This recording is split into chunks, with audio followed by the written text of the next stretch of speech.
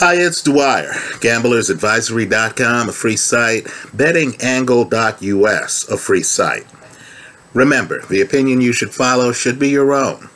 Just consider this video to be a second opinion from a complete stranger online. Now, one of these sports channels here in the United States is having a show on Hagler, Hearns, Duran, and Leonard from the 1980s. It was a glorious time. All four of those guys were great fighters, right? Let me just say this. Ray Leonard was the most popular of the four. It's just the way it is. Popularity is unfair. But the bottom line is Ray Leonard was like Canelo is now. Like Manny Pacquiao is now. Right? You didn't just respect the guy like you respected a Floyd Mayweather. Fans actually loved the guy. You had some things happen in the 1980s that were simply preposterous. Ray Leonard once held a press conference. A lot of people showed up to hear Ray say that he was not coming back. One of the guys who showed up was Marvin Hagler, who was hoping to fight Ray. Eventually, Ray made up his mind to fight Hagler, and we got one of the all-time classic fights. Well, let me just say this. I believe the Floyd Mayweather, who runs into Jose Luis Castillo the first time, wasn't ready to deal with a fighter who could come inside on him and stay there. I believe that Floyd Mayweather would have lost to Roberto Duran. Right? Just food for thought. I also believe, of all the fighters from the 1980s, and I think Ray Leonard would have beaten Floyd Mayweather, right? Ray was a guy who, quite frankly, had faster hands, as hard as that is to believe, than Floyd Mayweather, right? Ray also hit harder than Floyd Mayweather. Ray took more risks than Floyd Mayweather. This is not to diss Floyd. The reason I'm mentioning Floyd is he's the gold standard in boxing over, let's say, the last 20 years, in the, we'll call it the post-Roy Jones era. Well, let me just say this. Of all the fighters in the 1980s, in my opinion, the fighter who would have given Mayweather the biggest beating was Thomas the Hitman Hearns. Understand, Hearns was tall. Hearns had a great jab. Hearns had prodigious power. Think about it.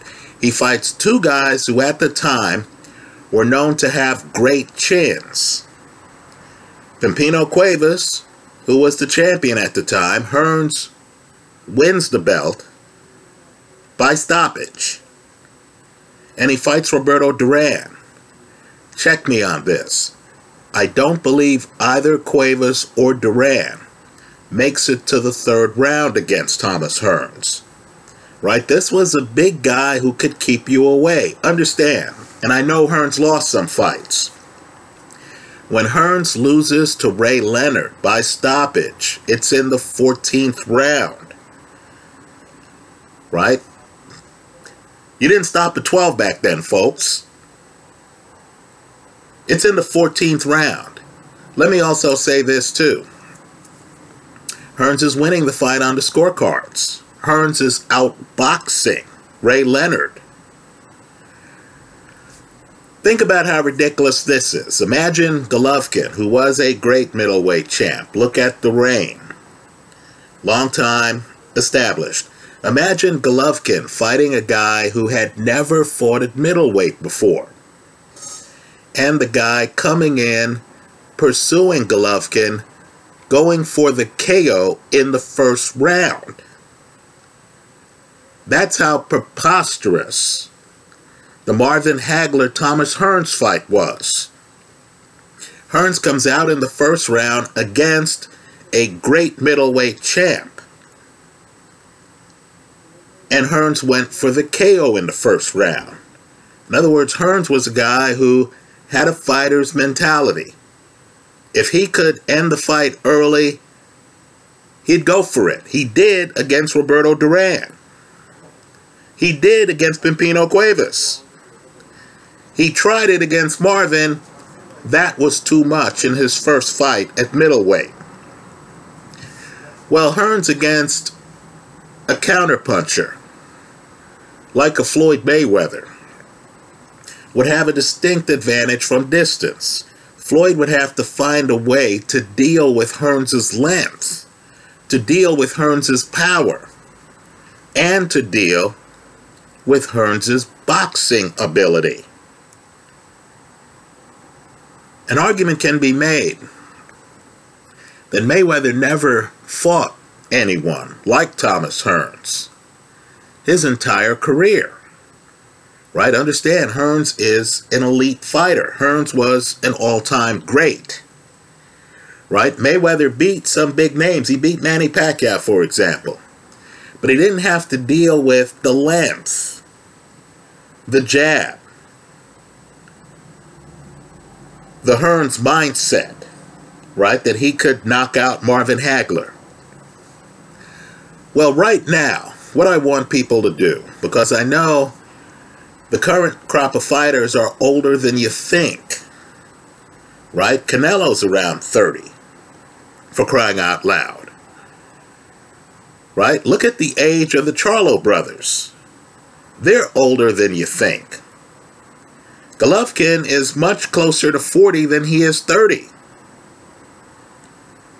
Right? What I want people to consider is the fact that the next generation is already here.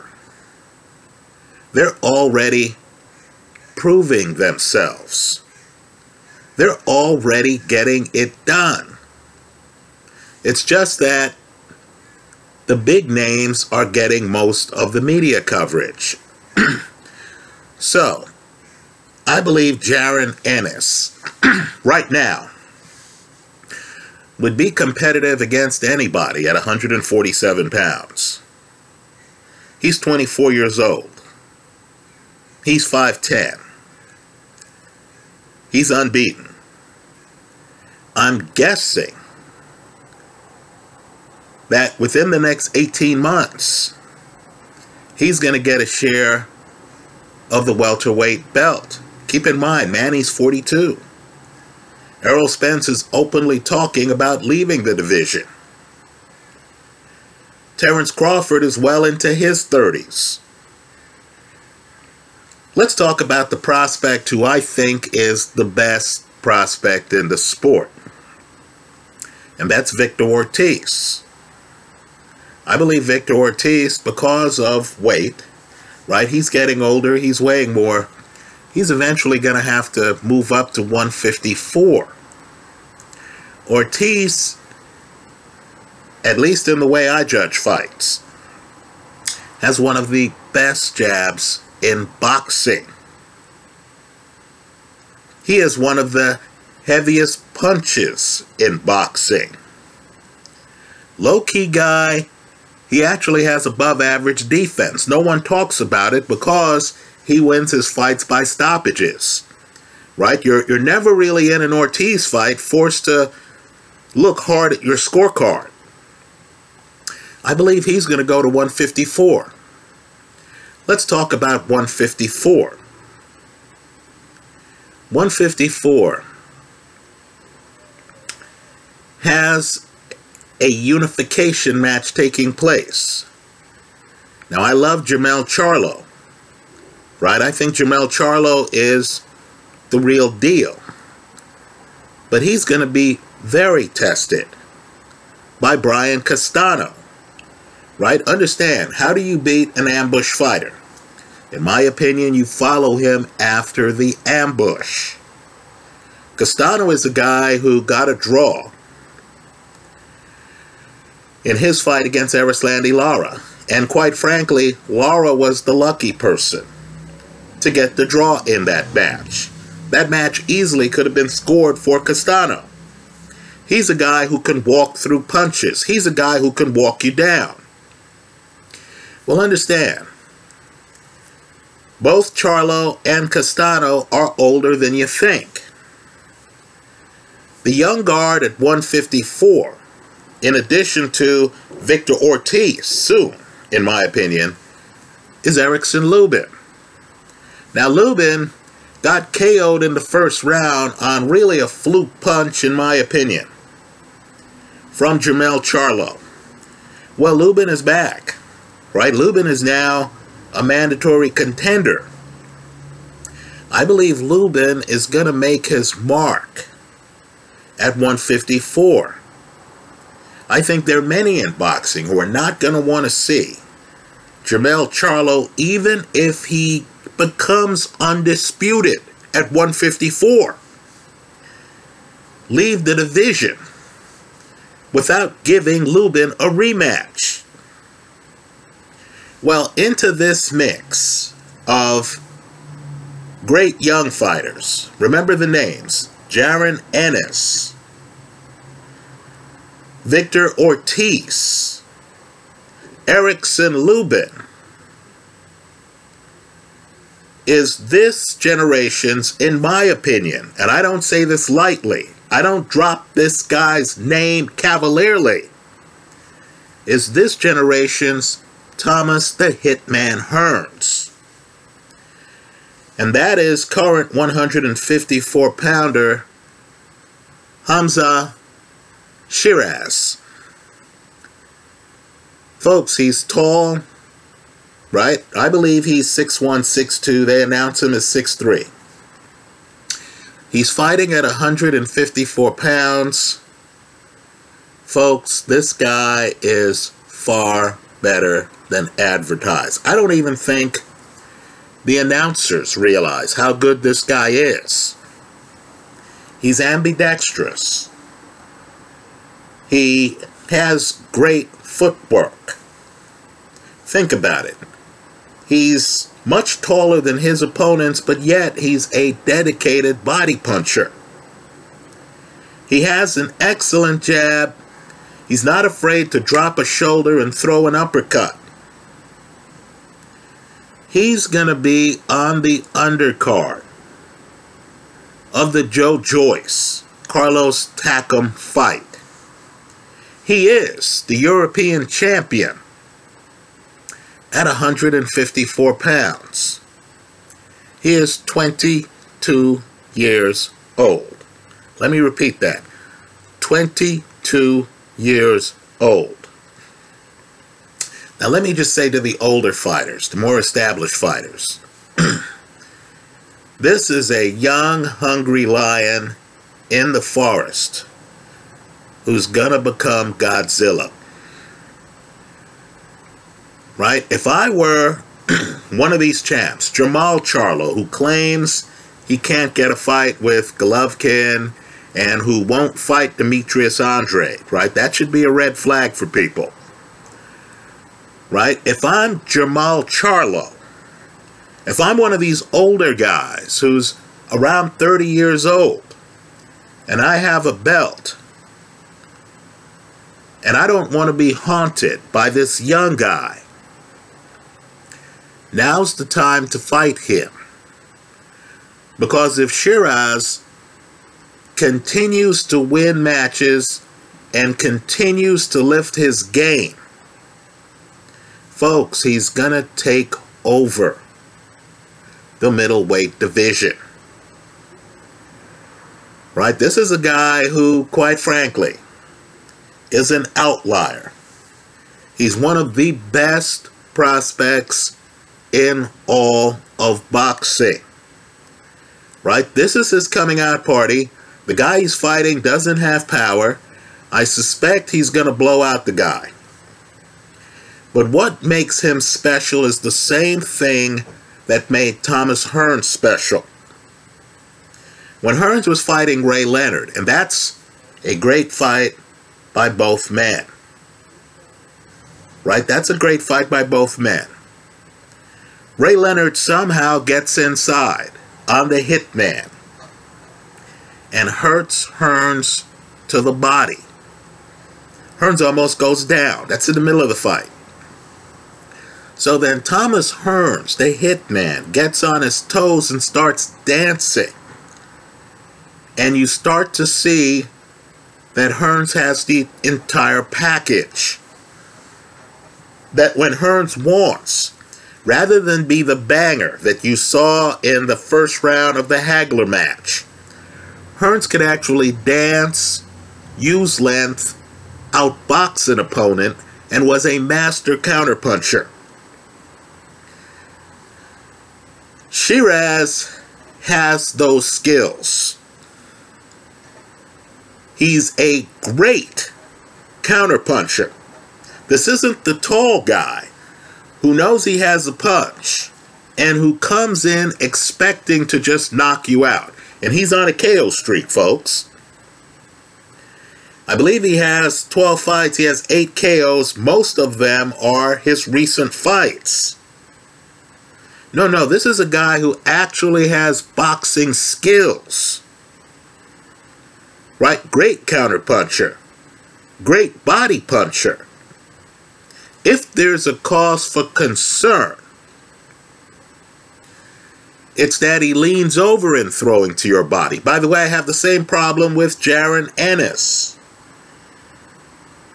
Right? A slick fighter, a Jermell Charlo, the 154-pound guy, might hang around, bait Sheeraz into going low, and then have Sheeraz unprotected on the side where he's going low.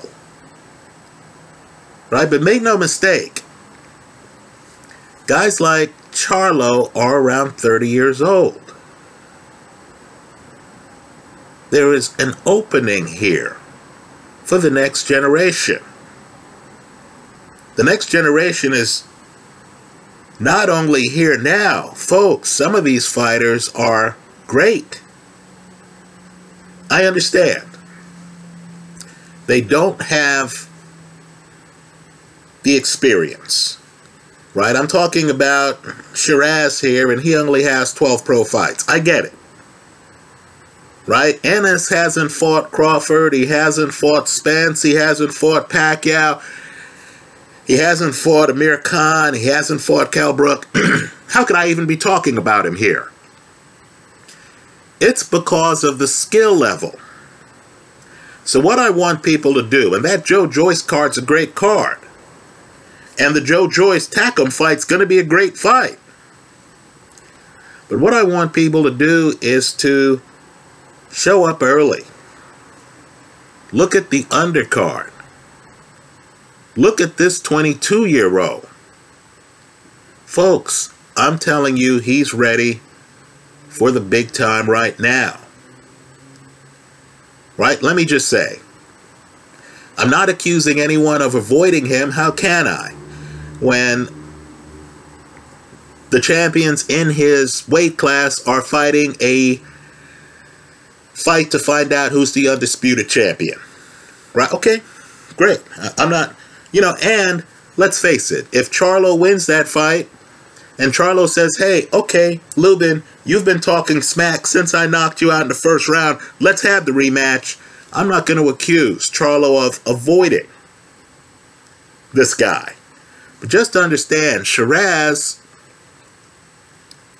I believe, is ready for anyone. At 154 and at 160. I'm not saying he beats everyone, right? Hitman lost to Ray Leonard in a great fight. Hitman lost to Hagler at 160. Let's just say I'm expecting Sheeraz to be as competitive as Thomas the Hitman Hearns was. Let me just say too, because of his height, because of his skill level, understand right now, I believe, even though he hasn't fought at 160, he'd be competitive at 160. Right? So, just write down the names. I believe they'll make all of us a lot of money. Ennis at 147. Ennis, by the way, 5'10". He's going to end up at 154. You know it, I know it. Victor Ortiz. Erickson Lubin. Lubin, out of all of these guys, of course, has the most advanced career since he fought Jermall Charlo in 2017. And, of course, Hamzah, Sheeraz. These guys are here, right? These boxing stations, God bless them. They're obviously focused on the guys who are around 30 and older, right? Canelo, the Charlo brothers, Golovkin, right? Just understand there's a group in their early to mid-20s who, in my opinion, can hold their own. I like Sheeraz in his fight on the Joe Joyce undercard. As good as that card is, I believe this guy has the most upside of everyone on that card. Let me also say this too. If I'm Sheeraz, and I'm serious about this, I ask my manager to get me every Thomas the Hitman Hearns tape he can. Right, folks? Hitman hits Duran so hard that Duran falls face first on the canvas. Right? If I'm Sheeraz, I also contact Hitman, and I look at other tall fighters who held their own, who were master boxers. Vitaly Klitschko, who I keep mentioning in too many videos here, right, to figure out how to leverage my height, right? Sheeraz has that fighter's mindset. He likes to bend over the pocket. I'd love to see him figure out how to change that center of gravity on occasion, to lean back in the pocket, right? Understand, when you have reach like his, when you have a jab like his, the fight should not start until the opponent can get by your jab. If I'm Sheeraz, I call up Larry Holmes. Folks, Holmes is still alive. He's still alive. I call up Larry Holmes and I say, hey, you know, I'd like for you to look at my films. I'd like your advice on how to establish a jab, have everything work off that. Keep in mind, you can be a great fighter. You can know how to fight in the pocket, which Sheeraz does. Right? You can know how to fight in the pocket, which Ennis does. But if you can make the fight easy for yourself, if you can keep heavy punchers like Jerry Cooney outside, like Larry Holmes did, until Jerry Cooney tires himself out, then why wouldn't you want to do so? This guy has a unique opportunity because he's a unique talent. Remember the name, Hamzah Sheeraz. He's the European champion at 154. And I think he's one of the best prospects in boxing he'll be on the Joe Joyce undercard. That's how I see it. Let me hear from you. I hope you leave your comments in the comment section of this video, and don't feel bashful. If there are other young, talented guys out there who you think are going to rule the roost in the future, because folks, some of these champs are older, right? Look at the age, for example, of Artur Beterbiev, right? Think about the heavyweight division for a moment. Joshua, in his 30s. Fury, in his 30s. Wilder, in his 30s. Usyk, in his 30s. Holla at me if there's some heavyweight in his 20s that you think we should know about. Thanks for stopping by.